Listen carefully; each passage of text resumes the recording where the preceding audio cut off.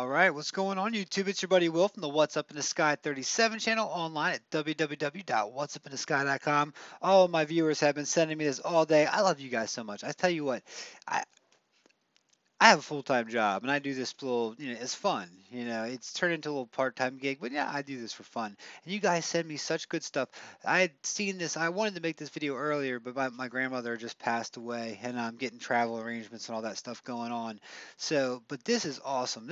We were looking at this just the other day where we could see this light up at the top of Ceres. And this is the earlier photograph. The Dawn spacecraft is pretty much approaching this. It's already been around Vesta and now it's next it's going to be around Ceres. It's going to take a whole bunch of good pictures, but the latest pictures that came back, we had seen that actually show two bright, whatever they are. They say NASA says it's at 40% you know, reflection.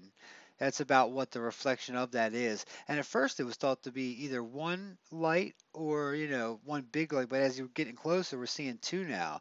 And the speculation's begun. Everything from UFOs to, you know how it goes, especially here. And I'm not going to speculate on anything because it could be absolutely anything. But here we go. The bright spots could be alien castaways signaling us with flashlights? No.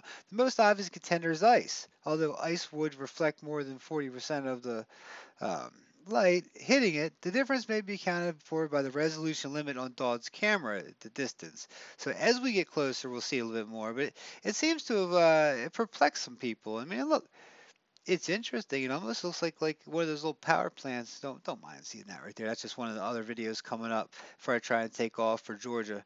Um, that was the first one, and here it is right there. I tell you, let me go back to my Photoshop. I pulled it up in earlier, and it's definitely two distinct bright. Let's see if we can do just the auto contrast um, brightness. That thing's bright. Even if you bring that thing all the way down, it gets bright. Look at that. There's another patch over here that's bright, but what is that? What do you guys think? Comment below. This is getting good, guys. I can't wait.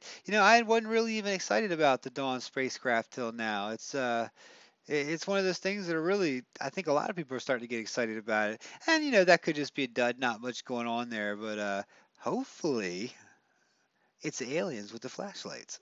All right, guys. Much love to you. What's up in the sky.com. Go check out the videos. Got some good, all sorts of good forums in there.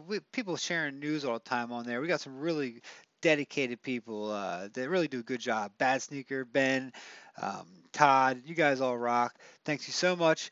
Much love to you. Have a good one. Keeping this one short. Just want you to get these links. They're all in the description. Check this thing out for yourself. And as we get closer, updates to come.